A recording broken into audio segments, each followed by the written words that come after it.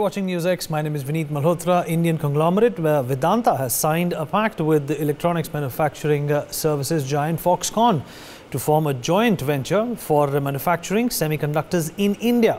Vedanta is the first company to make the announcement to invest in semiconductors manufacturing after the government announced a rupees 76,000 crore program to boost electronic chip and display ecosystem in the country.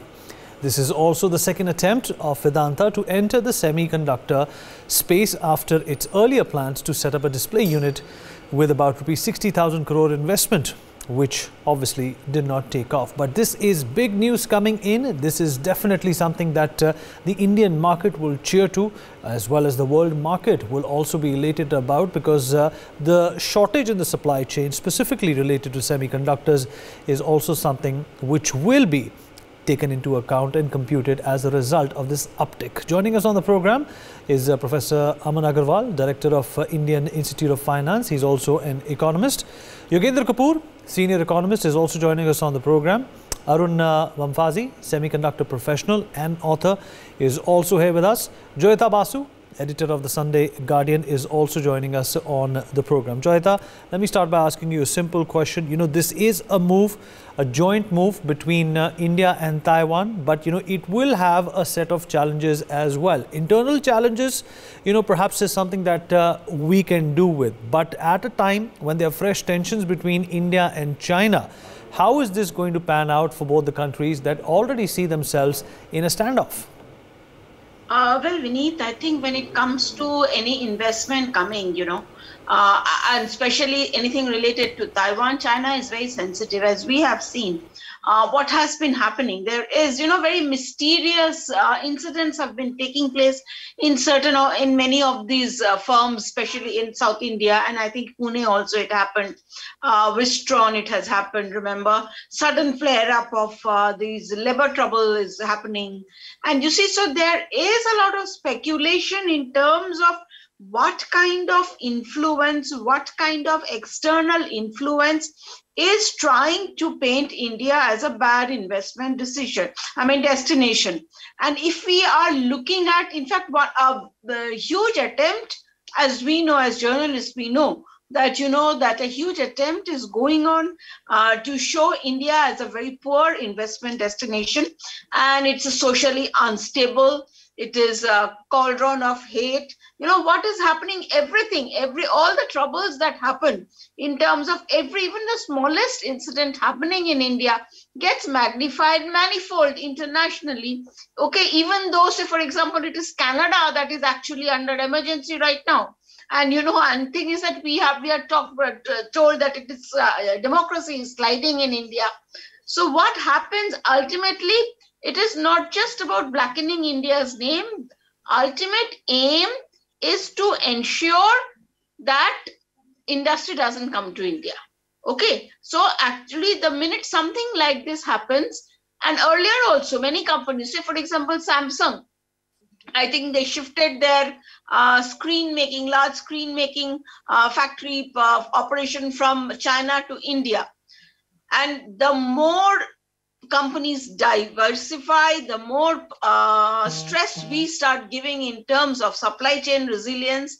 It's but natural that these movements will start happening. But we have to watch out for the external enemy.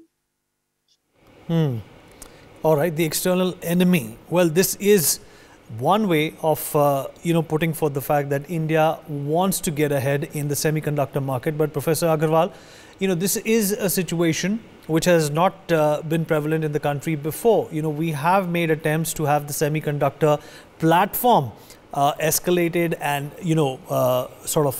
energized in the past as well. Why do you think this is going to work this time around? Of course, what I think is that the government is backing this up completely, but there are other problems, some of them which were also pointed out by Joyita Basu.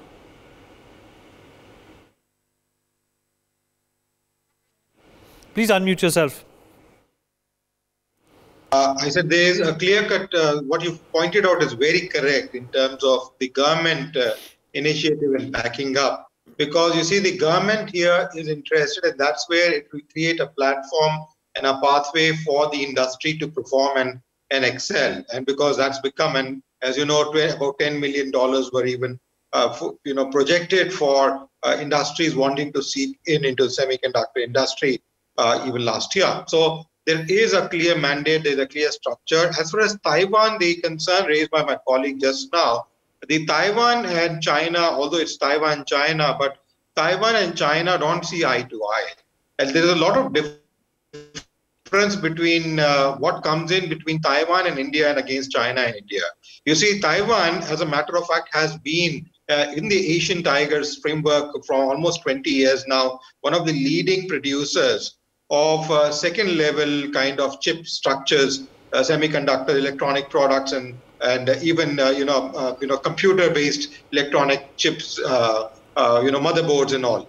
As a result, and we have been purchasing a large chunk of those products directly as a buyout from Taiwan from time to time. It's not new. We have been buying, large number of Indian industry has been buying.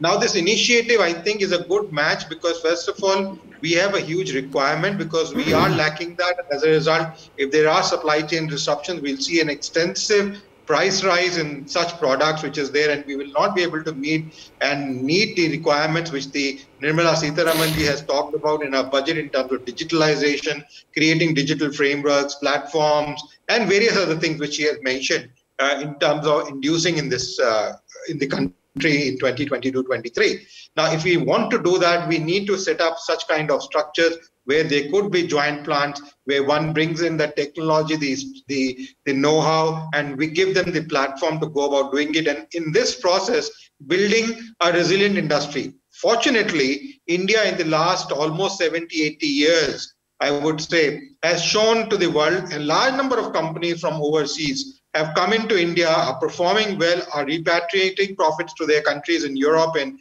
in Asia and all parts of the world. So the fact that they are able to do so and go forward, and even joint ventures have performed. Maruti Suzuki is a perfect example of a joint venture which came up and has been a successful structure in this country since the beginning, even today, and exporting extensively worldwide. So I think the market is there. It's a question of not only creating those products for India, but even value adding them and supplying to the rest of the world and earning foreign exchange reserves for the country. And I think it's a good move. It is something which is required, and I'm happy that it is done now because we are facing a huge chunk of supply chain disruption in terms of semiconductors and other similar electronic products, which I think in due course, in a short span of time, because this is not an industry which requires a huge paraphernalia which may take a year or two. It can be set up in a much faster pace, given the fact that Vedanta has already a framework and requisite infrastructure which could be put to use in terms of bringing in this joint venture on ground. So in my opinion, this is a very good win-win go situation. And I think with the government support, as you rightly pointed out in the beginning, we should see it fly off fairly well. All right. Well, good points there, Professor Agarwal. Yogendra, if you can hear me. Yes, very much, Vineet. Yogendra, the semiconductor market and the adjoining supply chain, which is predominantly, basically, running the world, is in disruption today. Do you think that India has the opportunity, has the capability and the support as well to become the center of the world? Not literally, but when it comes to the supply chain dissemination market scenario, India has this opportunity to replace China, Taiwan, and even the Americans for that matter. Absolutely, Vineet. First of all, I would like to welcome this development that has taken place. Now, I would like to go into the past challenges that have taken place in this country as to why our country has not been able to get into chip manufacturing business as such. There have been three major challenges. The first one is the amount of huge investment that is required in this kind of a project. The second is the power and water utilization, the quality of power, the quality of water, and the supply part. They have been the major challenge in this country in the past. The third is the infrastructure as well as the government support in the past, which has been lacking. So in all, these were the primary reasons which had been creating a lack of ecosystem as such. Now, what has changed now? The most important thing is that what we see is that the government is making all its efforts to act as a facilitator now and not as a roadblock. And there is a development of trust between the government and the private industry. We see that, FDI, although has been increasing on an year-on-year basis in this country, but the private investment has not been taking place. So I think this is going to be a big boost in terms of the manufacturing business taking off in this country. And yes, coming to your point, that can India be a global delivery center? I feel very much. We all know that we have the wherewithal in terms of the skilled and trained people in this country. The only issue has been a lack of creation of an ecosystem, and which we see is taking a great drive forward now. And I remain pretty optimistic. And the most important thing will be that the government support needs to be coming in at regular stages, because although they have announced that they will like to finance 50% of the project cost to the eligible manufacturers, but then the point is that it also gets into the point of whether the implementation is taking place in that manner. So I think whether it is industry, whether it is government, whether it is the bank, all of them will have to work as a catalyst to each other, and then we will see a major flip forward, which will help the economy. Arun Mamfazi, if you're there with us. Arun, if you can hear me. Yes, Vineet, can you hear me? Right. Arun, your assessment of the situation and this new development. And this new development was obviously anticipated ever since the government said there will be PLIs attributed to all those companies who are going to be taking up the business of semiconductors. But yet, according to you, what are some of the impediments? What are some of the loopholes that we still need to get over to make this dream a reality and, in fact, take India to that 5 trillion figure, perhaps by 2025? Is semiconductor that horse that can be ridden into that gate of prosperity? Thanks, Vineet. So let me talk in terms of two aspects. One is the Vedanta-Foxconn deal in particular, and then second, overall, what India might achieve in the field of semiconductors. So first of all, as far as the Vedanta-Foxconn JV is concerned, we still don't have a lot of details. While we should all be happy about both Indian companies as well as Taiwanese companies coming together, we have to also be a little cautious. For example, Foxconn does not have silicon CMOS technology. What it has are component manufacturing as well as silicon carbide, which falls under compound semiconductors, for which also government has policies supporting up to 30% of the capex and so on. However, the cream of the cream, silicon CMOS, will still need another partner or another technology transfer, because the government policy specifically says 28 nanometer or below or up to 65 nanometer, experience in running a fab or production grade technology. So in other words, we'll have to wait to find more details from both the companies as to what exactly they're getting into. So this is point number one. Point number two, and I agree with many of the previous panelists who spoke about this, the geopolitics, the economics, as well as the policy related aspect. Currently, government is giving it a big push. There's no doubt about it. It is putting a lot of weight behind those efforts. So it should definitely lead to something substantial in the coming months or years. It has also diversified its effects. There is support for design, there is support for compound semiconductor, silicon photonics, and packaging bucket. And then there is display, as well as finally what I keep calling as the cream of the cream, the silicon CMOS. So we might not see a huge improvement or a development in all of this field at once. We may have to give it some time, but one by one, we can definitely make a start. India can definitely make a start in some of these. The silicon CMOS is something which we'll have to still wait and see what technology nodes we might get, which players might come and show interest. However, some of the other ones which are of lesser capex intensive, it is very likely to take off faster and so on. So we'll have to wait and see how this pans out in the next few months. But definitely, compared to the last 2 decades or so, where we have been wanting to do something, the government has taken a decisive step and is pushing it like never before. Right, but do you think that in the next 5 to 6 years, the ecosystem, the comprehensive ecosystem Arun, is going to be in fact in place? Or do you think there is not enough time, you need more? Because this is, after all, a very sophisticated ecosystem that we are talking about. You see, no country can dream to be 100% self-sufficient in terms of the semiconductor supply chain, right? Even the recent news about if Russia gets impacted, some of the gases that are needed and like palladium that is needed for memory and so on might get impacted. So there is a huge number of pieces to this whole ecosystem. So even India cannot dream, of that matter, US or even Taiwan cannot dream to be 100% self-sufficient in all of this. What we may need to focus on is to try to achieve certain amount of self-sufficiency, especially built around the core, which is the semiconductor fab, the manufacturing of the fabricating units, and to the extent possible, build both towards the back end, which is the packaging and the assembly, which companies like Tata Electronics have already said they will be getting into, as well as into the upwards of that supply chain in terms of design, for example, and maybe in future look at possibilities of, let's say, equipment manufacturing, chemicals, and so on, and other elements of the supply chain. But right now, without having that core semiconductor fabs, you won't be able to build the rest of the ecosystem around it. So 5 to 6 years might be good enough to put in the base of that ecosystem. Another 5 to 10 years it might take to build the whole ecosystem. But you have to make a beginning at some point, and that's what the government is hoping to achieve.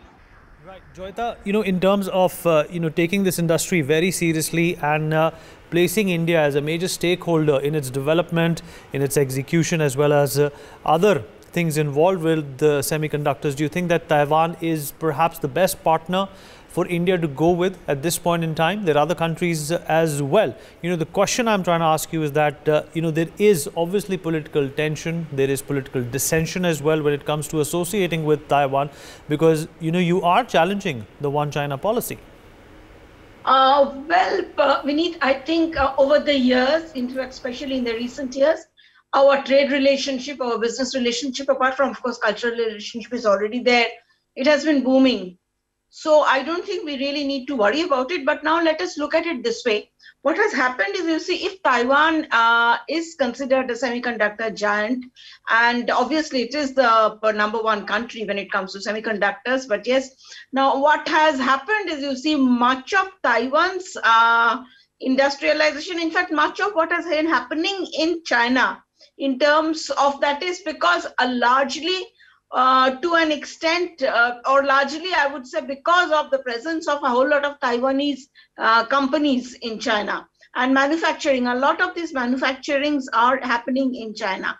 Now, what has been happening in the recent past, especially after the whole COVID thing started, a lot of these European countries, and especially the Western countries, are not happy with the idea of these semiconductor chips and all being manufactured in China. So a lot of these companies are now wanting, and a whole lot of other technology related companies. And apparently what is also going on is, you see, there is some kind of pressure from the communist government over there in terms of spying. They are trying to introduce things in these semiconductors, a whole lot of whatever. It's basically they're trying to do this, so that they're trying to use these companies for spying. And that is one of the reasons why the Western countries are very unhappy with the idea of made in China. So now if these companies have to start moving out, where do they go? Taiwan does not have the capacity to absorb. When you look at countries in, say, for example, like Vietnam and the smaller countries, or the South Koreas, they don't have that kind of capacity to absorb the industry if it wants to move out. So India is one of the best destinations for that. And also President Tsai Ing-wen, the Taiwanese president, has something called a southbound policy. And that southbound, according to that southbound policy, they are looking to invest at, I think, about 18 countries in South Asia and Southeast Asia, out of which India is right on top. So there's a huge potential. And again, I'm going to repeat, if you have noticed, every time there is labor trouble in India, maybe even no other global media outlet may be picking it up, but the Chinese definitely pick it up. And the Chinese, they start picking it up and they start saying, see, India is such an unsuitable destination for anything moving out of China. So this is a huge political opportunity. And no, just because we have a huge opportunity for us in terms of business, we are not saying we are against one China policy, although for us to agree to, continue agreeing to one China policy, China should also agree to one India policy and not talk about Jammu Kashmir being part of some there, or Pakistan, or Arunachal being part of China, Ladakh being part of China. We don't follow that. But I think, in fact, there should be reciprocal. There should be reciprocity. That is something we don't have. But at the same time, again, I'm going to repeat that we have to be very careful when it comes to this, because China is not liking it, and there will be trouble. They will create trouble. They cannot stop us from having business relationship with Taiwan, but they can create trouble in our country. They can try to ensure that, these companies shut down, that there is some kind of problem. So we have to be very careful about these things. Okay, quick closing comments. Professor Agarwal, how can we insulate India's interest when it comes to all these geopolitical issues as well related to semiconductors? Because we know that is where the treasure trove is for the future. No, certainly, first of all, the important thing is, you see, Taiwan is not the supreme at the best. So we are going to the second level as of today in terms of building it up. But that is required if we really want to kickstart it and go forward. And, I don't see those troubles, geopolitical troubles, which are there in terms of moving forward, specifically because of the fact that, India has the capabilities to shield itself. The way the government has taken initiative in terms of taking track and keeping record of the foreign direct investment, which is now invested in India in the last 3 years in particular, and the way the banking system has stabilized and strengthened itself in the last 3-4 years, I think is clear indication of the fact that, we cannot be just rumbled up and anyone can just walk in and start doing things as used to be the case in the past. Firstly. Secondly, I have been to Taiwan twice, and I've been to China multiple times, invited by their government to address. There is a clear-cut,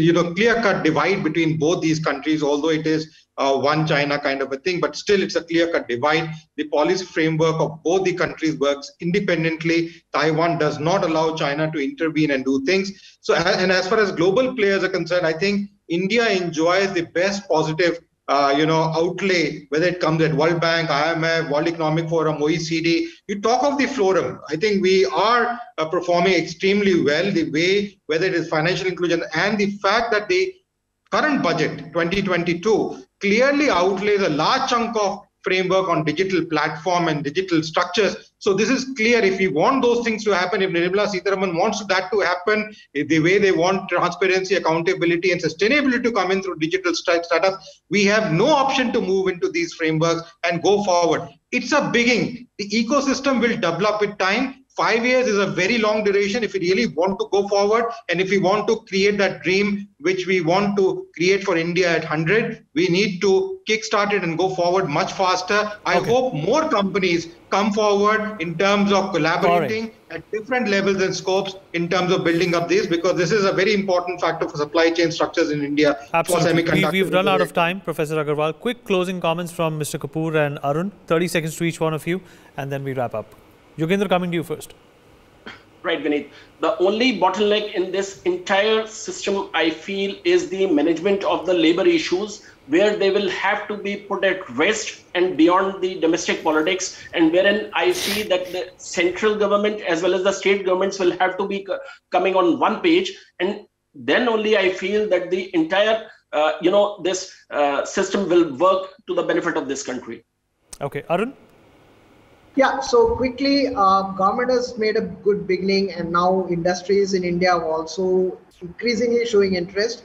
But let us also understand that it is going to be a big effort to get it all in place and the ecosystem to be in place. So let's also be patient. We've all concurred and said and used the phrase that it's a good beginning. And like they say, well begun is half done. Thank you everyone for being a part of this wonderful conversation. For more such videos, subscribe to the NewsX YouTube channel, hit the bell icon.